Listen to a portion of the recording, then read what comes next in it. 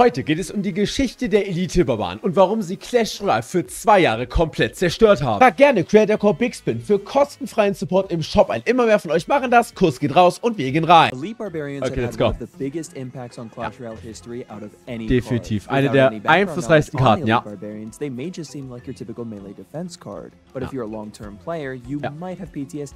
Richtig, richtig. Das war, die Elitebarbaren sind keine einfache Karte im Game. Nein, die Elitebarbaren waren eine der wenigen Karten, die wirklich auch als Win-Condition genutzt wurden.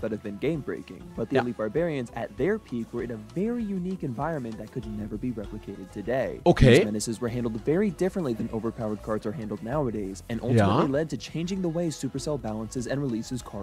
Ja, das stimmt. Das stimmt. Die Elitebarbaren haben wirklich, und das wissen auch die meisten nicht, einen geisteskrank großen Anteil daran, dass das Spiel gerade so gebalanced ist, wie es gebalanced wird. Ja.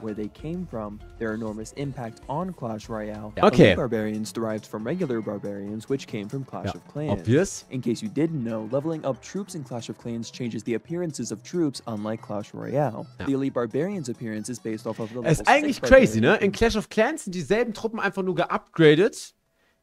Truppen wie in Clash Royale sind einfach so Elitebarbaren, haben was ganz anderes. Das ist eigentlich verrückt, muss man sagen. But what makes an Elitebarbarian elite? Comparing its original stats to the barbarians, it was one more elixir and only had half the units the barbarians had, with slightly more range, das war damage, geisteskrank, and wirklich. health. They were really only slightly better than regular barbarians, except for one critical stat, their movement speed. Barbarians moved at a medium movement speed, but Elitebarbarians moved at a very fast movement speed. Richtig. This was their und das hat sie gefürchtet gemacht, dass sie einfach an der Brücke gesetzt werden konnten und auf diesem Turm draufrennen wie Geisterkranke. Feature, as it seems their intended purpose was to serve as a strong defense that could transfer into a high-pressure offensive counter-push. This card was leaked weeks before it came out, and there were people who thought it would be good and others who thought it would be really bad, which is das ist krass, weil damals gab es auch schon so Leaks und solche, sag ich mal, Expectations an die Karten und damals lag man tatsächlich noch falscher als teilweise heute. Notable because that happens with every leaked card. But when the card came out on November 25th, 2016, they had quite a soft landing. Slightly buffed stats and a faster movement speed was not enough justification for one additional elixir and half the unit. Die Karte kam raus und sie war Müll. Sie war im Prinzip komplett dead. Ja, keiner hat die Karte gezockt, normale Barbaren waren viel besser. Much less DPS than regular barbarians and couldn't form a good wall like barbarians could. And it wasn't like at the time the Elitebarbarians had the advantage of being able to survive a fireball because barbarians could survive a fireball as well. However, Elitebarbarians could survive a lightning, so I suppose that's one advantage. Ja, okay. Barbaren überleben auch Lightning, ein Barbar überlebt auch Lightning. Because nobody was really using it. In the top 100 finishing decks for November 2016, Elitebarbarians unsurprisingly appeared in 0 of them. Das ist krass, dass er aber die Statistik noch hat. Das Video ist vor einem Jahr rausgekommen. Und er weiß einfach, dass damals in 2016 in Top 100 in dieser Season keine E-Buffs waren. Also das ist wild, woher die Stats hat. Die waren wirklich schlecht. Die waren wirklich schlecht damals. With the December update just around the corner, balance changes would come with it. Und das war gestört. Diese Balance-Änderungen haben diese Karte komplett über den Haufen geworfen. Elitebarbarians were certainly not forgotten. They were given 3 different buffs in this one balance change. First was a health buff of 19%. Und an dieser Stelle muss jedem Einzelnen auffallen. Da hätte Supercell schon auffallen müssen, dass es das nicht ist. Du kannst nicht eine Karte um 19% buffen. WTF. Pretty big health buff. There weren't any major interaction changes due to the health change, but it did allow them to survive one extra hit from a variety of cards. Komplett gestört. Were a damage buff of 14% Schaut euch das an. 19% Leben, 14% Damage. WTF. Das ist crazy. Die haben alle 3 Core-Stats aus dem Game gebufft bekommen in einem einzigen Patch. Schaut euch das an.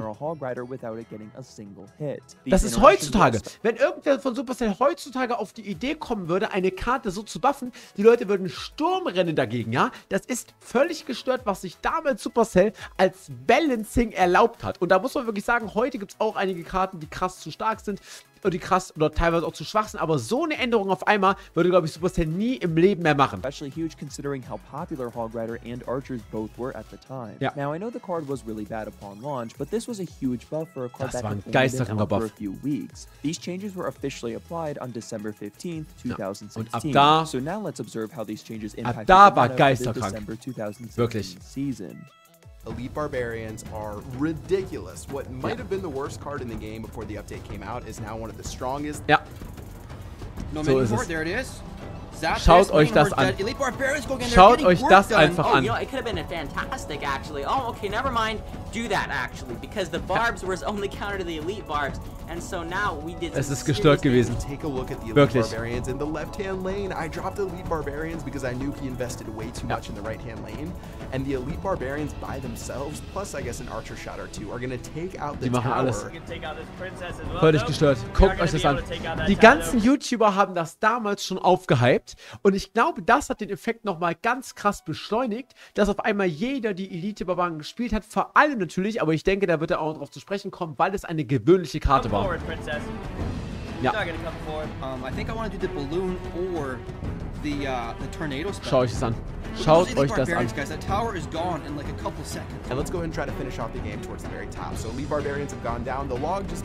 Ich kann mich daran erinnern, wir haben mit Scheimis den Tornado zum ersten Mal gespielt und er hat den King Tower deaktiviert mit den Elitebarbaren. Run towards the tower, and now we have double Elitebarbarians, a Hog Rider, and some archers, and this game is over. Within just days of this buff, this card went from having a 0% use rate in top ladder to a 33% use rate. Ihr müsst euch vorstellen, 33% haben die Elitebarbaren genutzt. Und die Elitebarbaren, das sind eigentlich so kein Little Prince irgendwie, den du in jedes Deck random klatschen kannst. Oder ein Poison oder so. Das ist einfach eine 6-Elixier-Karte, die wirklich auch teuer und impactful ist. Das ist crazy. Eine 33% Nutzrate ist crazy. The Elitebarbarians weren't just viable, they were overpowered. Ja, definitiv. A community poll around this time concluded that players thought the Elitebarbarians were the strongest card a card had ever been. The game was less than a year old at this point, but that's still telling, especially when you had... Das Game war unter einem Jahr alt und ihr müsst euch vorstellen, Elitebarbaren sind ja heutzutage noch eine Truppe, die viele Leute überfordern. Gerade wegen ihres Movement Speed ist diese Karte unfassbar heftig, auch natürlich schwer zu verteidigen für Casuals, die einfach auf dem Klo sitzen irgendwie. Da kommen die Elitebarbaren randoms paniken und deswegen ist es nochmal was ganz anderes als overpowerte Karten heutzutage, weil die kannst du an der Brücke setzen und sie haben den ganzen Turm bekommen. Mit ihrem Move-Speed auch. Das ist crazy. Ja, Royal Giant auch. The Elitebarbarians were overpowered as they were all over ladder and being used heavily in competitive play. If you were in mid ladder though, it was so much worse. And this is where a deeper problem with the Elitebarbarians lies. Since Elitebarbarians. Die Elitebarbaren haben das Spiel seit ihrem Buff 2016 bis Ende 2018 zerstört. Und dann kam eine Änderung, aber ich denke, ihr geht darauf ein. Ihr müsst euch vorstellen, die Karte war gewöhnlich, okay? Jeder konnte sie easy maxen, weil es damals noch keine Joker und sowas gab, waren die gewöhnlichen Karten die am leichtesten zu maxenden Karten und overlevelte Mittelspieler, die schlecht waren, aber overlevelt waren mit diesen Karten, waren die Hölle. Were a common card, it was fairly easy to level them up quickly. Common cards were incredibly easy to level up compared to any other rarity because you got way more of them out of chests proportional to how many you needed to level a card up than other rarities. And with requests, you were able to request 40 commons up to 3 times a day, unlike epics where you could only request 4 per week and legendaries not at all. You could also request 4 rares 3 times a day, but 4 rares was almost nothing when it came to making progress to leveling out rare cards. Just das war wirklich ein Problem damals. At the time, if you requested a common card 3 times a day from unlocking it to maxing it out, it would take about 80 days to max it out.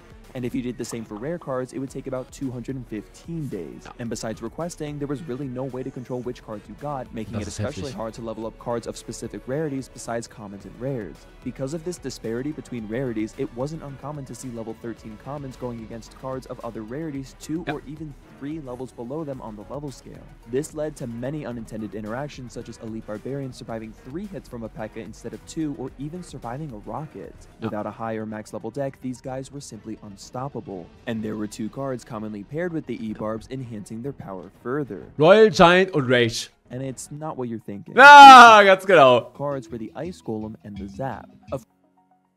Okay. Ice Golem und Zap? Like ich hatte eigentlich jetzt wirklich Royal Giant und Rage. Also, das sind eigentlich dann das waren dann die Truppen, die danach kamen, aber okay, Ice Cream Zap. Gut, natürlich fair für eine Skami. Habe ich jetzt nicht mehr so im Kopf, weil ich halt nie im Mitte da war da. Aber macht Sinn. Ja. Could counter it well on its own. So to counter the counter, Elitebarbarian players would almost always carry a Zap to instantly get rid of skeletons. Zap auf jeden Fall, aber Rage war ja effektiv das gleiche, ne? Aber Rage hat 3 gekostet, ne? Zap war damals geisterkrank, bis sie gesagt haben, okay, Kobolde überleben den Sepp, dann ging's. Dann wurde das Logvieh gespielt. As the versatility and power were unmatched. Ja, genau so. The Ice Golem was very strong during this time as well, appearing in just over half of all the top Ice Golem war auch extrem stark, ja. Ice Golem was really versatile. Stimmt, du hättest keinen Damage gemacht. Richtig, ihr habt recht. A lot of damage and slowing down units upon death, just helping the Elitebarbarians even more. Stimmt, du hättest ein kompletter Troll. Up in use rate from the previous season thanks to the Elitebarbarians, as the meta was now circulating around them. At top ladder, these were the two most popular decks with Elite. Das war crazy. Guckt euch, ich kann mich an das erste Deck, oh mein Gott, ich kann mich an beide erinnern. An beide kann ich mich erinnern, Alter. Royal Giant Ofen, damals unfassbar stark in der Meta. Und auch generell Schweinereiter mit diesem Mega-Mini, natürlich Mega-Mini unfassbar stark. Und einfach nur, ihr seht, Schweinereiter einfach nur mit Zeige, mit Holz, Sepp. Das war crazy. Ich weiß nicht, ob Max darüber auch mal ein Video gemacht hat, aber diese Decks, jetzt kann ich mich auch entsinnen, es war wirklich einfach nur Madness. Damals war ich schon in den GCs drin und als diese Decks kamen, es war eine absolute Seuche. Barbarians shortly after the buff. By the end of December, Elitebarbarians had settled to having a 22% use rate in top 100 ladder. Krank, By das now, ist so Royal viel. Giant and Giant were seeing a lot less usage. Three Musketeers were also popping up more often alongside the Elitebarbarians in top ladder quite a bit.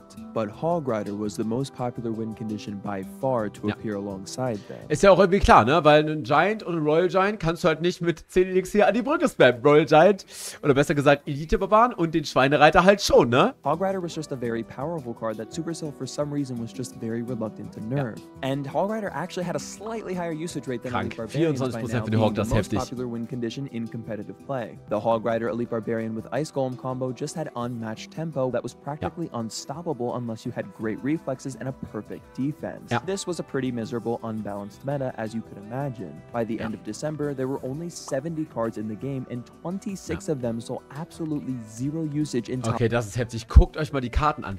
Keine Hexe, kein Baby Dragon, kein Eismagier damals. Die Karten wurden alle dann über die Zeit irgendwie gebufft. Kein Tesla sogar. Der Tesla wurde nicht genutzt. Ich meine, klar, damals war das Game noch ganz anders, aber allein das zu sehen, 26 von 70 Karten, die Meta war dann super einfällig zu dem Zeitpunkt. 100 ladder by the end of the season. And even though Elitebarbarians were ranked number 14 in terms of use rate, players really felt like they were seeing them a lot more. 100%. And that was probably because people were seeing them more. The stats I'm talking about is just a small subsection of one of the more competitive areas of the Richtig, game. genau. Das ist Top 100.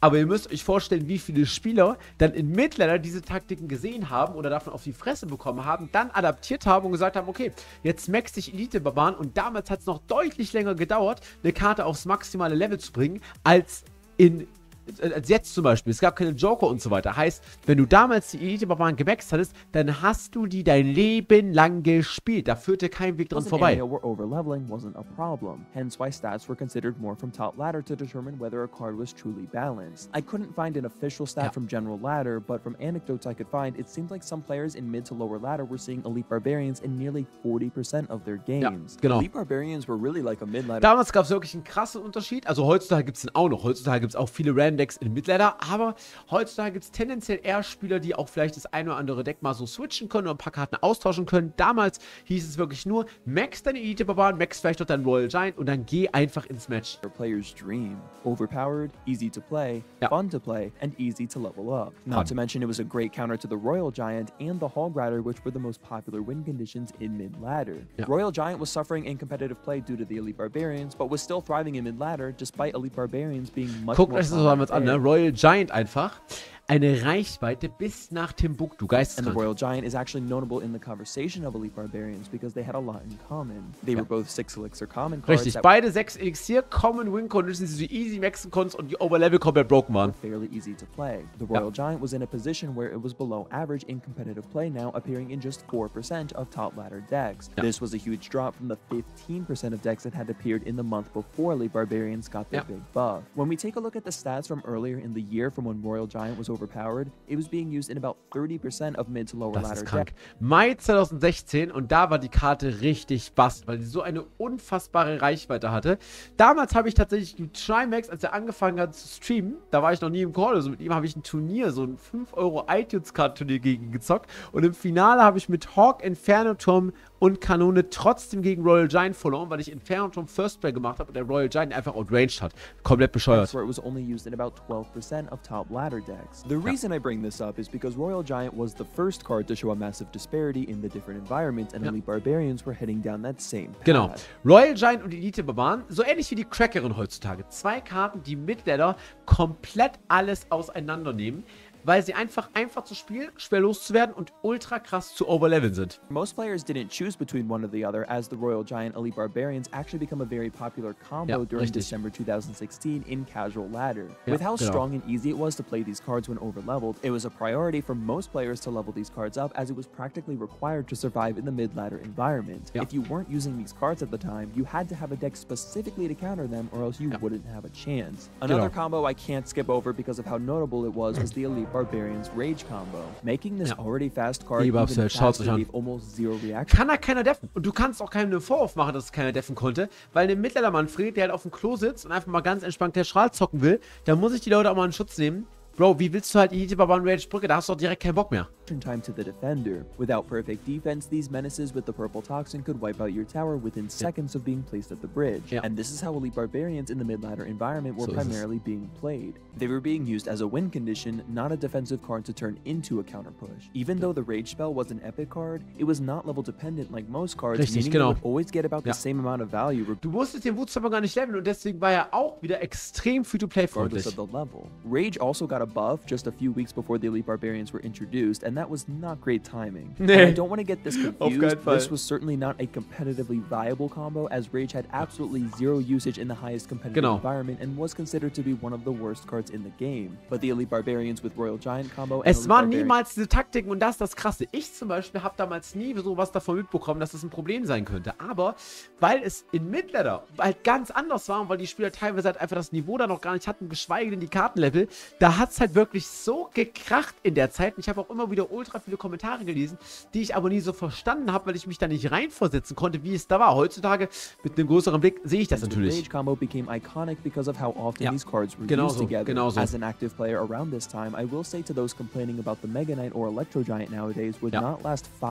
Mega-Ritter, vergesst Mega-Ritter, vergesst den Electro Giant, das war die Seuche. 5 minutes in the game during the December 2016 era. If you think mid-ladder is rough today, you could not imagine how bad it used to be. I say this with 100% certainty that this era was the most toxic and frustrating time to be a casual mid-ladder player in all of Clash Royale history. But despite the problem with overleveling, Elitebarbarians were also thriving heavily in competitive play, meaning it wasn't really a debate of whether or not they needed a nerf. They certainly did need a nerf. For a card that was so game-breaking and so toxic, it could even be argued an emergency nerf could be just... Das Ding ist halt, damals war das große Problem, die ganzen Top-Ladder-Spieler, an denen sich auch die Balances natürlich orientiert haben, die ganzen YouTuber, die einigermaßen gut im Game waren, die auch maxed waren und so weiter, die haben nie das Problem thematisiert, weil es für sie kein Problem war. Aber in Mid-Ladder war es halt ein riesengroßes Problem. Und wenn du deine Balance-Änderungen halt danach ausrichtest, was die Pros wollen, dann kommst du nicht immer darauf, was wirklich in Mid-Ladder, sage ich mal, genervt werden muss. Und genau das war halt ein riesengroßes Problem zu der Zeit, weil Elitebarbaren Royal Giant waren eigentlich überhaupt nicht stark, die waren Müll, aber trotzdem, weil die Kombination halt so einfach zu overleveln war, haben sie Mid-Ladder gebastelt. Justified. But this was 2016. There was no such thing as an emergency nerf. A card had never really been broken on this level before, disrupting the health of the meta so greatly, except for one card, the Royal Giant, who had about the same usage rate as Elitebarbarians during its peak. And on top of that, there were no scheduled balance changes, unlike today where we know exactly when balance changes are coming. Players complained and begged for Elitebarbarian nerfs for weeks and weeks, unsure when the graceful nerf hammer would relieve them from this mid-ladder hellscape. Over 1 month after this unprecedented buff, with the Elitebarbarians controlling the meta for 5 weeks. Damals waren sie, das ist ja das Krasse, wir sind noch an dem Zeitpunkt, an dem die Elitebarbaren auch noch im Top-Ladder gezockt wurden. Zwar nicht mit Royal Giant und Rage, aber damals wurden sie noch im Top-Ladder gezockt. Das heißt, damals waren sie sogar noch overall stark, aber dann wurden sie genervt. A set of balance changes would finally be announced to go live at the end of January 2017. And Elitebarbarians were right at the top of the list, receiving a nerf just as harsh as the previous buff was generous. Their hit speed would be reverted back to 1.5 seconds, as well as nerfing its damage and health. The biggest interaction change was now that a mini P.E.K.K.A. would survive 5 Elitebarbaren Das war schon mal ein ordentlicher Nerf, ja. instead of 4, allowing it to fully counter them with the assistance of the tower. This was a pretty harsh nerf, but the card was definitely in need of a big nerf and some more counter options to get it closer to that healthy range of intended use. This nerf was just about what the card needed to make it balanced in competitive play, if it wasn't for some other major changes that came in the same set of balance changes. Zap and Lock, which were both very popular cards, received nerfs, leading to spell bait decks becoming quite popular. Ja, You were richtig. also seeing more mini P.E.K.K.A., Prince, and Skeleton Army, which were all solid counters against the Elite duo. And Goblins were more effective against Elite Barbarians. Das heißt, die haben alle Konter gegen Elitebarbaren gebufft und die Elitebarbaren selber genervt. Wer hätte gedacht, was dann passiert? They couldn't just be zapped away anymore. With all of these factors, Elite Barbarians dropped to just a 3% usage rate in top 100 ladder play, falling to Jetzt kommt aber das Problem, ja. 0% after the release of the Executioner just a few days later. Elite Henker kommt rein und das Problem ist, die Elitebarbaren werden trotzdem von den Midlaner-Spielern gespielt, weil die Elitebarbaren waren broken. Alle Midlaner-Spieler maxen die Karte, weil die halt auch nicht checken, dass Balance-Änderungen kommen. Und natürlich spammen die da trotzdem die Elitebarbaren. Ist ja von meiner heutigen Perspektive super offensichtlich. Die Karte ist zwar ultra schlecht für Pros, aber in Midlaner haben die Leute die halt gemaxt und werden sie trotzdem noch die ganze Zeit spammen, egal wie schlecht die Karte auch sein mag. Barbarians were no longer considered competitively viable, but because of its common status and newcomer appeal, it was still very popular in the Richtig. mid-ladder range. Genau. As people leveled them up, the use rates only continued to rise, and the complaints corresponded with it. Any post or video Supercell posted was flooded with comments of people asking for Elite Barbarians. Und hier genau ist das Problem, ja. Elitebarbaren sind zwar nicht unfassbar stark gewesen, die waren schlecht sogar, aber sie waren halt auch gleichzeitig eben, ja, in Midlaner omnipräsent. Barbarian and Royal Giant nerfs. You might notice that I keep bringing up the Royal Giant quite a bit, and that's because I really can't talk about the Elite Barbarians, especially in the early stages, without bringing up this card because they were just so synonymous with each other. Royal Giant was actually pretty balanced in competitive play in January 2017, whereas Elite Barbarians sucked in competitive play, but both cards were insanely popular in mid-ladder because of how easy they were to overlevel and dominate with. This was a unique problem that had not been an issue until these two cards came along. Nerfing Elite Barbarians didn't make sense because they sucked on a competitive level. However, them being played so much on ladder at the same time could justify a nerf. There were 2 more sets of balance changes in February and March of that year, and Elite Barbarians. Ich weiß noch genau, was sie gemacht haben, aber das müsste erst in 2019 gewesen sein. Ich will jetzt noch nicht spoilern, was sie gemacht haben, aber sie haben eine 5-Head-Lösung gebracht. Das war Rumham damals, Seth, und Seth hat damals wirklich gekocht. Der hat den Meisterkoch ausgepackt, um dieses Problem zu lösen. And Royal Giant had not been included in the balance changes in both instances, which only increased the frustration. A lot of players just didn't take the competitive scene into account. It wasn't widely understood that mid and high ladder were practically 2 different metas, and Supercell was struggling to find the right balance. Ist ja auch klar, ja, Midlaner ist halt anders. Und das Ding ist, die Leute beschweren sich halt auch nicht darüber, dass die Karten OP sind, und zumindest haben sie sich darüber nicht so beschwert, sondern sie haben sich darüber beschwert, dass ganz offensichtlich deutlich schlechtere Spieler, ja, einfach mit den overlevelten Karten, mit diesen beiden overlevelten Karten gute, unterlevelte Spieler einfach gatekeepen. Also, dass du einfach überhaupt nicht da durch kannst, weil die ganze Zeit schlechtere Spieler mit heillos overlevelten, an sich aber schlechten Karten dich komplett niederrennen. Und das war das Problem. On April 15th, 2017, Supercell would put out an episode of Radio Royale where one of the main topics of discussion was the Elite Barbarian and Royal Giant problem. This is where they mainly talked about the problems I've already discussed in the video in regards to those cards. They are actually like highly used only at a certain trophy range. Roughly 3,500. Ja, man kenne ich noch. Wie hieß der Typ, der es gesagt hat, der Blonde? 5,000. At that level, they are used quite a lot. To the point that it's actually quite unhealthy. Both the Royal Giant and the Elite Barbarians are used way below average in the top 100. It's easier to upgrade these cards because they're commons, so that makes them more appealing for many players. Is the problem really with the game economy? Or is it with the cards themselves? The economy was a long-standing issue well known by many players at this point. Ich glaube, es war die Economy, meine Freunde. So this led to creative potential solutions. One idea was to change the card's rarity to rare so that they would be harder to level up. We were thinking, for example, about changing the rarities of these two cards. Das wäre ja auch richtig übel. Stellt euch vor, die ändern die Monik, die ändern die Seltenheit von der Karte, um dann am Ende einfach die Leute zu bevorteilen, die die Karte schon 15 oder Level 13 damals gebracht haben. Das wäre auch komplett Banane gewesen. Quite complex So what if we would change them to rares? If we change a max level card to a max level card, nothing really changes. And if we would make the conversion relative, we would actually downgrade the Royal Giants and Elitebarbaren, and that would be quite nasty. Capping card levels was also a potential idea. Another thing that we've explored is capping cards at king level. The idea would be that you can't use cards that are higher level than your king. Might have made sense if that would have been done from the beginning of the game, but to this established live game, that's pretty tricky. Ja, stimmt schon, ne? Stell dir vor, du hast Level 13 Karten, dein King Tower ist Level 10 und du kannst die Level 13 Karten nur auf Level 10 spielen. Also es war schon schwierig für Supercell eine gescheite Lösung zu finden. I feel that maybe that sort of change might mean that players get stuck. If we were to cap the levels of cards, you can no longer progress with those cards in the game, so you have to rely on your skill. I'm not really sure why they phrased a player needing skill to progress to be a problem, as it seems like that's what you would want, but I guess Supercell was a little more mask-off in 2017. Yeah. Regardless of their reasoning, though, level caps would be difficult and frustrating to implement over a year into the game's lifespan for a variety of reasons. Supercell definitely learned their lesson about accounting for overleveling common cards from the Elitebarbarians, but all their possible solutions stemmed from an issue that couldn't really be changed without causing more problems. This left them with seemingly only one solution: to nerf the Elitebarbarians once again.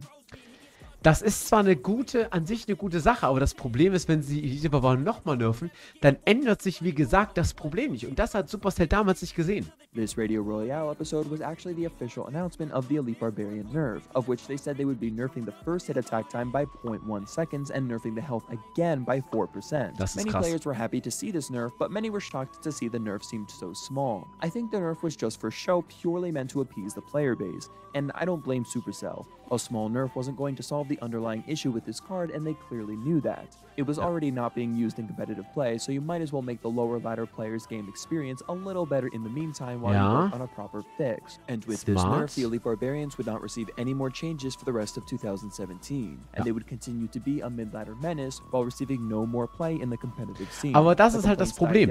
Man muss sich damals vorstellen, wenn die Spieler, die die Elitebarbaren sowieso immer spielen, die ihr Deck eh nicht ändern. Supercell hat zu diesem Zeitpunkt gefühlt einfach noch nicht gerafft, dass die Leute ihr Deck eh nicht ändern, egal was passiert. Diese Midlaner-Spieler, die den anderen auf den Senkel gehen, ändern ihr Deck eh nicht, da passiert nichts, ja?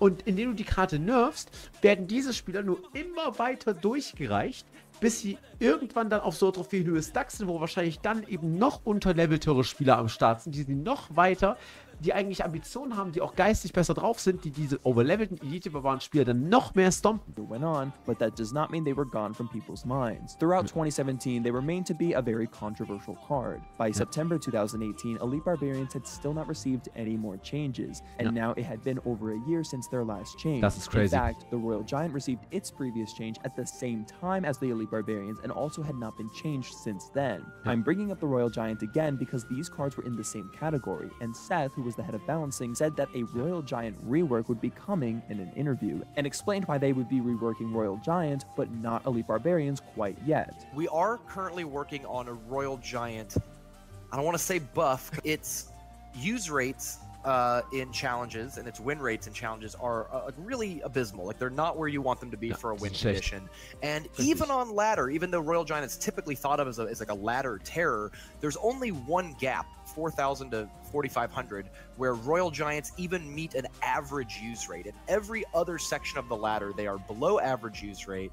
Not a particularly strong card. Elite Barbs are in a little bit of a different spot because even though they are also not very good in challenges, they are very popular on the ladder. Elitebarbarians are one of the top 10 most popular troops on the ladder, and actually, I think one of the top 5 or 10 most popular cards to upgrade in the whole Das war krass. Royal Giant war dann gar nicht mehr so krass, aber der Elitebarbaren trotzdem noch krass genutzt. Popular, there's less desire to go out and find a way to buff them. He then went on to explain the problem with the game's economy causing Elitebarbarians to be in this state, and talked about changes in the game's economy that would fix it. Supercell would add a ton of changes to help fix the economy over the years. Und das war so wichtig, ne? Magic Items haben dieses ganze Ding wirklich auseinandergenommen. Das ist so wichtig. Diese Magic Items war der Game Changer. This interview was trade tokens. But even with these recent improvements, Royal Giant would go on to have a very successful rework, while Elitebarbarians were left in the dust. By 2019, Elitebarbarians had just dipped to having the lowest win rate in competitive play that they had ever had. Die niedrigste Siegesrate. In March 2019, Seth would be asked about the Elitebarbarians once again. E-Barbs, They haven't been touched in 2 years. Elite Barbarians were going to be changed in this balance update. They ended up getting cut in the final edit, the final change down. We do have a change in testing that we've been playing with, and I think there is a meaningful sort of rework buff to Elite Barbarians that will make them good in competitive play and hopefully balanced on the ladder. And we were so excited about the Barbarians change and some of the other changes that are in this balance update that we didn't want to take the focus away from that with the Elite Barbarians change. I don't want to sound rude, but holding off a balance change simply to not take away hype from other balance changes seemed like a terrible reason to hold off a balance change. Balance changes are just meant to balance. Ist durchaus eine sehr, sehr kontroverse Sache. Warum sollte man die Meta bewusst nicht ändern, damit eine andere Karte im Spotter steht, weiß ich nicht. Something ready, it should be implemented at the next scheduled balance change so the game can be in the most balanced state possible. That is just an opinion though. This must have been a big major rework if they really thought it was going to generate a lot of hype. In fact, it skipped the next 2 balance changes as well. 3 months after this interview in June 2019, the Elite Barbarians would finally receive Und hier kam es. Und das war das Kranke. Da hat nämlich Seth gesagt, yo, genau das, was ich auch gerade gesagt habe. Die ganzen Mid-Ladder-Spieler spielen Elitebarbaren nur, weil sie die maxed haben und sind damit natürlich unfassbar nervig für die Leute, die wirklich Ambitionen haben. Dann haben sie die Elitebarbaren, glaube ich, relativ krass gebufft, wenn das damals so war, um zu sagen, okay, dann sollen diese Spieler mit den Elitebarbaren, weil die auf einmal so gut sind, raus aus dieser Mid-Ladder-Hölle kommen, um den Spielern dort nicht mehr auf den Senkel zu gehen und das Ganze in der Mitte zu entlasten und sozusagen den Spielern ohne E-Buffs mehr Freiräume zu geben, nach oben zu pushen. Das war die Argumentation. Long overdue rework. Their damage would be increased by 18%, coming at the cost of their hit speed being increased by 0.2 seconds. The point of this was to allow them to 2-shot fireball leaves while allowing swarms to be a more effective counter to them. This rework just did not seem that significant to me. This is what Supercell could come up with after 2 years? It practically made no difference in the card's performance. Another rework was clearly needed. Ich glaube schon, dass es eine Performance in der User gemacht hat. Ich kann mich daran erinnern, dass es so war. Supercell wouldn't do anything for this card for the rest of 2019, besides increasing the range to keep consistent. Ich kann mich sehr, sehr gut erinnern, dass das schon was gebracht hat, gerade auch mit diesem Trophy Road Rework. Das hat schon, ich glaube, das hat schon gewisse Entlastungen gegeben, to be honest.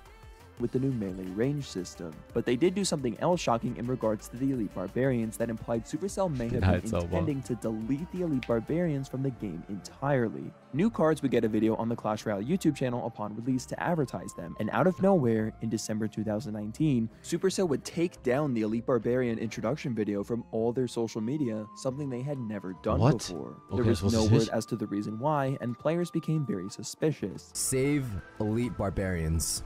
Save the Elite Barbs! They're whitewashing the past, as if the Elite Barbarians never existed. Save the Elite Barbarians. Was höre ich denn? Das habe ich ja noch nie gehört.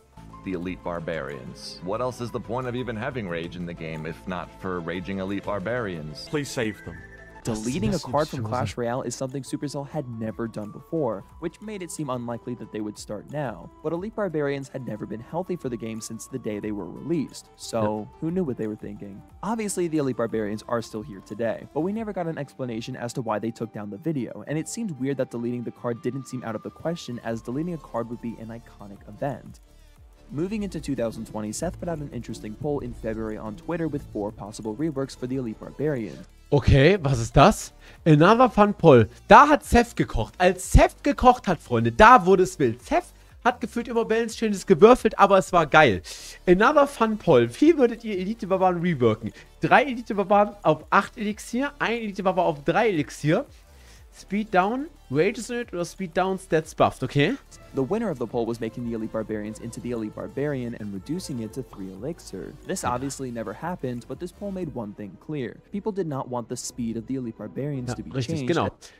As that was the thing Elite Barbarian players enjoyed. Das wollte keiner. Das hat zwar alle genervt, aber die es gespielt haben, wollte es keiner. But as time went on, it seemed like the only viable solution to fix this card once and for all was to lower the movement speed. The next month, Seth put out another poll asking which card players would prefer to see reworked in the next month. Vor allem, sie wollten Fischer! Sie wollten Fischer reworked, der kann doch erst raus! However, the poll seemed to be meaningless as the choice with the least amount of votes ended up getting the rework. But this was telling that players just weren't that eager about a potential Elite Barbarian rework. I brought up these polls just so you could kind of see how the community was thinking at this time. At this point, Elite Barbarians almost just seemed forgotten about by the community. A few months later though, they actually got a small nerf in June, which was a very small stagger deploy time change. This was done to all cards that spawned in pairs for consistency. It wouldn't be until November 2020 where the Elite Barbarians would get yet another rework for the Elite Barbarians movement speed would be toned down from very fast to just fast. Its most prominent feature was no more. To compensate for this massive downgrade, their hit speed would be reverted back to 1.5 seconds as well as a Diese Änderung war on top wichtig. of health and damage increases. In total, this turned out to be a 20% DPS increase. This change did not extract positive comments from the community, but when it was applied at first, it seemed like the card was doing alright. This bridge spam deck also began to trend for a little bit. It seemed like the Elite Barbarians were finally in a healthy spot, at least in competitive. Das war das Beste, was sie gefühlt machen können. But by the next month, the rates dropped right back down. But having toned down their obnoxiously fast movement speed, it was safer to buff this sie waren nicht mehr so nervig. After giving this card a few months to settle in, Supercell would finally decide to balance it again on March 30th, 2021. They would get a small hit speed buff from 1.5 seconds to 1.4 seconds and a first hit speed buff from 0.5 seconds to 0.4 seconds. Dies wusste ich noch gar nicht. Die haben die Karten noch 2021 gebufft. No major interaction changes, but a buff is a buff. But nobody could predict just how significant this buff really was. Right before this buff, this card sat at a 1% use rate and a 35% win rate in grand challenges, and within the first few days of this buff, peaked at a 42% use rate and a 58% win. Okay, das ist crazy. Das wusste ich gar nicht. Daran kann ich mich gar nicht erinnern. Aber ich glaube, da wurden die noch Emergency nerfed, oder? Easily making it the best card in the entire game. Safe. This buff absolutely broke Elite Barbarians once again, with higher rates than it had even in December 2016. Das ist krass. Das ist krass. Even in a different era of the game where you had cards Also like das Mega ist Knight and heftig. Royal Recruits, the Elite Barbarians outshined their December 2016 selves. Die waren noch mal stärker 2021, als sie 2016 waren. Imagine. Dominating the competition. Along with these balance changes as well came a heal spirit buff, ultimately leading to an Elixir Golem battle healer Elite Barbarian deck shooting up in popularity. It even had the Rage spell, making an Elite Barbarian Rage deck popular in the competitive scene for the first time ever. The rise of this deck was also in part due to the Bomb Tower nerf, which was implemented at the same time. The Giant Skeleton and Knight nerfs also played a significant part in the Elite Barbarians' rise during this time. After a few more days, this Fireball bait deck also rose to being very popular as well. Das war geil. But it didn't Das war stop geil. there. Elite Barbarians were also having success in Golem and Three Musketeer decks. The Elite Barbarians were undoubtedly OP, but this wasn't 2016 anymore, so an emergency nerf was considered. Only 1 week after these balance changes went live, the Elite Barbarians would be the victims of an emergency nerf. Und das ist wichtig, dass Supercell da auch einfach über den Schatten gesprungen ist und gesagt hat, yo, wir brauchen Elitebarbaren nerf, super. First hit attack time back to 0.5 seconds, but the card would remain popular for months, consistently remaining above a 20% usage rate. By June, the second and third most popular Elite Barbarian decks were Golem and Three Musketeers. And you won't believe when I tell you the #1 most popular Elite Barbarian deck as of Das Nummer 1 beliebteste Elitebarbaren-Deck, was war das? Was war das Nummer 1 beliebteste Elitebarbaren-Deck? In 2021. Was war das, Chat? Ich kann es gerade mir nicht ganz denken. War das so ein richtig räudiges Elitebarbaren-Cycle-Deck? Ja, ne?